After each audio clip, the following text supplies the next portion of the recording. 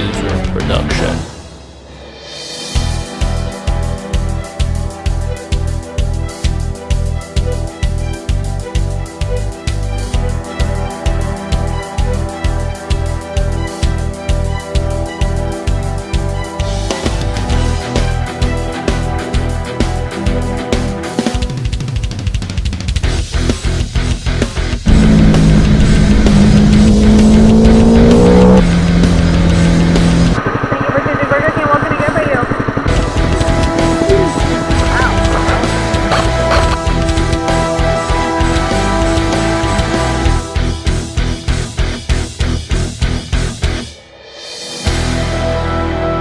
INNOVV C3. How's it going, YouTube? It's me, the Cool Loser, and here's the Model C3. It has a waterproof exchangeable lens for a 90-degree or 120-degree angle. Engine starts, recording starts, parking mode and motion detection, 700 milliamp hour battery for up to 80 minutes of recording in 1080p for up to 32 gigabytes. And I'm gonna let myself explain this without having a voiceover in the next following clips. Hercules.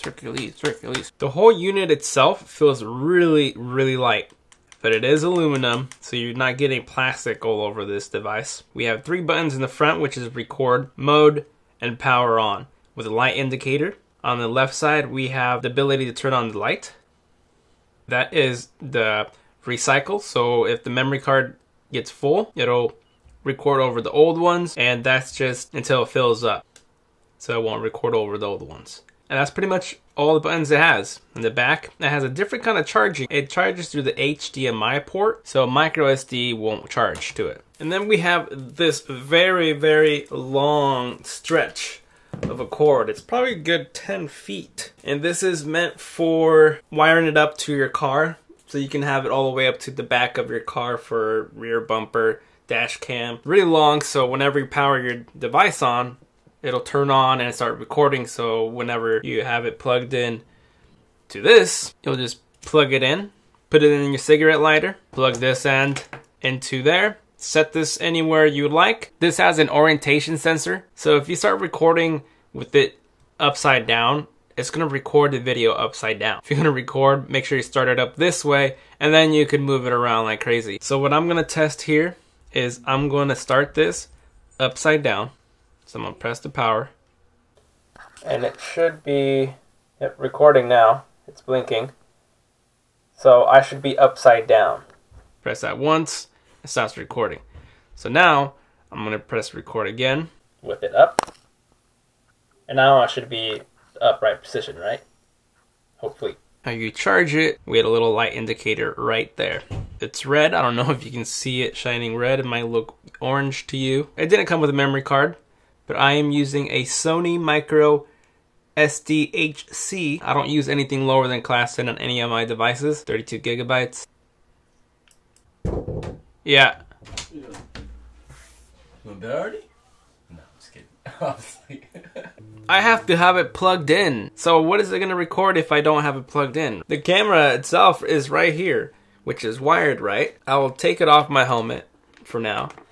It is pretty strong. This clip came with it. That we have around, let's see, 3 feet? It's in the description, but you know how I like to do is just open stuff and not read any manuals. The remote lens can be 1.5 meters or 2.5 meters long. So obviously, we should plug this in. There is the microphone pinhole. Now here's the tricky part right here. Little notch up there. Let me see if I can get up close to it. This little tiny bump there is the way of pointing out that it's upwards.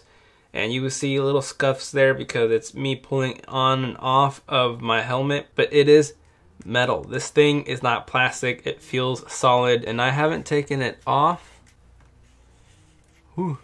It's kind of scary. I actually don't want to take it off. Right here. It's tricky because since I have this clip, once you put it in, you got to make sure that this is going to go in the right direction. So it's pretty stuck in there, and then it's kind of hard to move once it's already stuck in there, so it's not going to wiggle around. That's a good thing, but you want to make sure that it's perfectly aligned where you think it's like upright, or else your videos are going to be kind of like sideways. But this mount also has a little, you know, rotation clip. We have a microphone here that can also attach to the charging spot. Remember, the microphone is already internal and this is an external connecting microphone. So let me do a test with the microphone. This is a test using the internal microphone.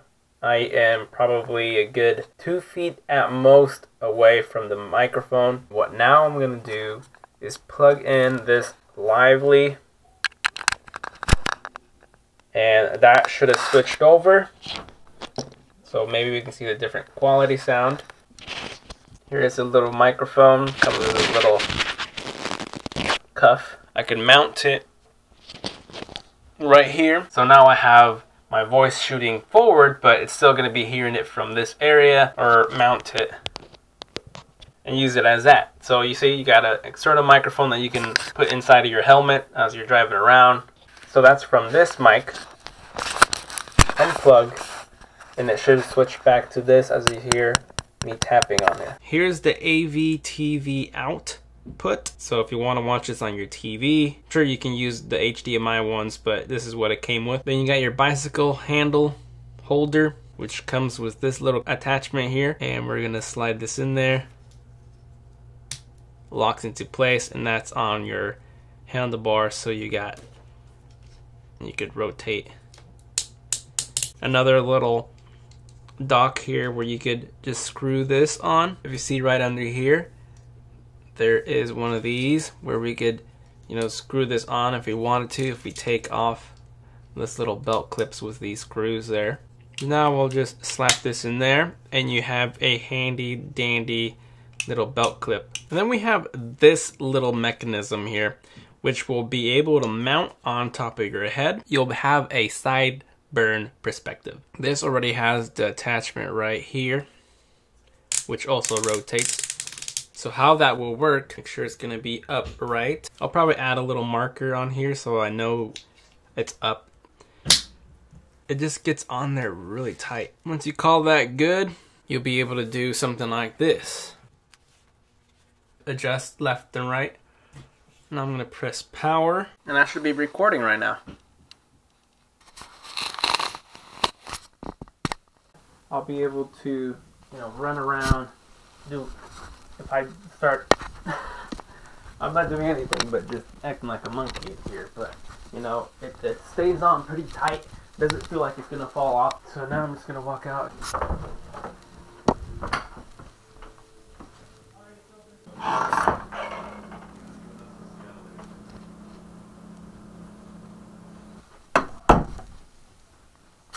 So yeah. Oops. I'm still recording up here. And it doesn't feel uncomfortable. It feels pretty good. What is this? Oh yeah. This is the configuration tool. And out of the box, if you don't configure any settings with the software that is not included, that you have to kind of fish for, I will include it in the description below. What we have to do is hold the power for 3 seconds and the light will turn on. It's red in my eyes, but my camera shows it orange. Turning on a camera automatically starts recording 1080p at 30 frames per second at video default. That is without messing with the settings. It's not recording right now because the lens is not attached. And now let's plug this back in, 3 seconds. And it should start blinking and recording automatically. As you see, there it is. And press the video camera to stop. And if you press into mode, the green one is for 720p and 60 frames per second. And if you press one more time, you will get into the orange. And the orange is to take photos, so we can slap a photo right there. And those are photos being taken. And then you have this mode where it's the G sensor. So when it detects motion, it's going to start recording. And that's recording right now. As you see, it slowed down. Very easy to use, just to remember. There's this pamphlet right here that'll tell you regardless. And another cool thing is that you can use this as a webcam. And it'll tell you how to upgrade the firmware, GUI upgrading, and more accessories if you would like. Make sure you read this so you can figure it out. Once you got the software downloaded, from the top left, you will see that there's a date setting. It's not, of course, on the right date, so you'll have to adjust that. And to disable or enable is in there. And the recording indicator, you see that's on enable. If you don't want it to record right away when you power it on, you can disable it. Enable, disable the sound. motion detection. The frequency is 50 or 60 hertz. You got the TV mode. And in the second column, where it says Cool Loser Tech, that is a logo stamp. Only if you have the day stamp enabled, you'll see that next to it. You can choose your photo sizes, saturation, continuous shot, A and B. I have it on auto for the day and night balance. So you do have a time lapsing where it'll take a picture every 5, 15, 30, or 60 seconds. Video clip length, you can choose if you want it to be in 1 minute increments or up to 30-minute increments. And I like to have it either at 3 or 5 because the files don't get big. So if you record for 50 minutes straight, it'll split that whole entire video into 3-minute increments or whatever the clip length you selected. And then you got the EV light balance, it's at 0. You might want to adjust that depending on cloudy days, indoor, nighttime, Video default, which is on 1080p, 30 frames per second. And if you wanted to record automatically in 720p, you select that. The G sensor sensitivity, which is on normal if you put it on high, so it detects movement. Power off delay, which it will turn off in a minute if you don't have it recording or pressing any buttons. And shooting delay, so it's no shooting, it's going to record right automatically as soon as you press it. As you can see at the very, very bottom, it says create configuration file. And then you can save to the camera. And there's an exit. So you want to press create configuration file and you'll press save to the camera and you'll either have to drag the file into the SD card and you can exit anytime. Once you plug in your SD card, your unit will automatically update the configuration settings and delete the file so it won't have to keep updating every single time you power it on. So you're good to go from there. Also, you can share and get rewarded. It's simple and easy. Upload your INNOVV video so YouTube send them the link. And if INNOVV selects your video, you will be rewarded with a free 16GB micro SD card. That's pretty much it. I forgot to turn off my other camera, but I'm taking this time to let you know that from here on, you're going to see nothing but test footages, all recorded with this INNOVV Model C3. And you might hear me popping in and out explaining some things. And after the video, if you decide to pick one up, make sure you use my promo code. This is what it'll look like on your checkout. It'll have the Cool Loser next to it with a $5 discount. Alright, I'm recording, and this is the stock mic. It is 5:49. I gotta get to my boxing class. Hopefully that's a good angle right there. The unit is inside my front pocket of the jacket, so as I walked around you can hear it wiggling around through a microphone. What I should have done is clipped it on the side maybe so I don't have all those wiggles, but that's only if you're doing it this way, which you probably won't be. Most of my test samples are during nighttime because that's when I really leave the house, but it's always dark around 5 p.m. until summer times where we have light until 8 p.m. On the plus side, since it's night out, although like I mentioned before in other sport cameras reviews, is that these aren't meant for low light recording, they're meant for daytime use. But nonetheless, it records really well at nighttime, I say. After boxing practice, I was super hungry. I had to stop by Burger King and use my coupons and order me some quick fast food. You already know. Thank you. So as I'm almost home, I go by this park that I live next to in the parking lot area. All of a sudden, I see my roommate. He was walking the dogs. And I have my How'd you know that was me over there? I didn't know. What the f were you doing in the park then? What were you doing in the park? I'm just testing the camera. Oh, can you even see anything? Yeah. Can you see my drunk ass right now? Yeah. Oh, okay, let's make sure. So anyways, as I get home to eat my BK, of course I do my normal ritual, fries and burger. You can see me here having a foodgasm. And after this shot, I'm gonna go into the head unit when I go to the car show here next. But firstly, without wearing them like headphones, where you just rest them on your neck and your shoulder area, just to see if I could get it to work that way so it's not like all on my face. But then eventually I start hooking it up to my ears like headphones so I can get like that sideburn eye angle view. And now it was pretty loud in there and it felt muffled in there regardless, but the recorder itself is attached to my hip to the clip and it was covered by my shirt and sweater, so that might have made a little difference in muffling things. But you're gonna hear some clips out when I'm next to the speakers where they're using microphones and bumping music, and you can hear how much clearer and better it sounds. All you have to do is come see myself or see any product specialist there. We have the test drive sign up there. All you're gonna do is you're gonna come see us. We're gonna send you a certificate with your name saying that you were here at the Portland Auto Show.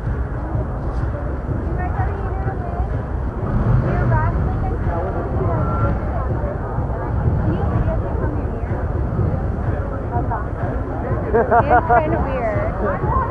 How fun was your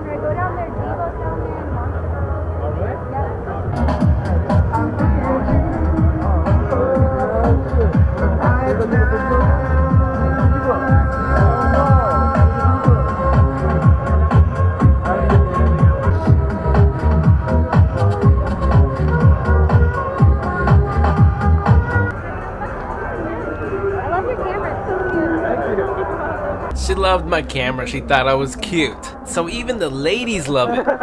So think of all the possibilities you can use with this nice little snake camera. You clip them on your hat maybe, mount them on guns. Just a lot of possibilities that you can use this camera because of the sleek, narrow design. So it has this low profile ability instead of just one boxy little square. I hope you guys don't know what I'm trying to say. It has a better way of setting up a multi-angle, hard to reach places maybe you can't fit a little square into somewhere. While I was editing this video, I was really impressed with the quality. The colors seemed right, and if I have to point out a negative about it, is the light metering, where sometimes if it's dark and there's something really bright like a window, it dims everything down, or if it's really bright mode scene or whatever, it kind of flickers once in a while, but it's not like it's happening all the time, and that could be adjusted in the settings for the night and day mode that I provided in the configuration tutorial included in this video. So you want to mess around with that. It might take a little bit, but hey, at least it's there to, you know, alter it better than what I recorded with. So what do you guys think?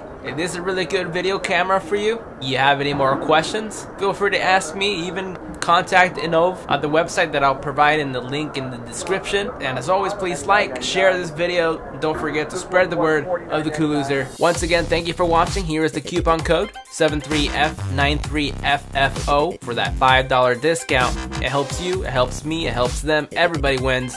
So let's do it to it. Link in the description. I hope you guys enjoy your new camera. Until next time.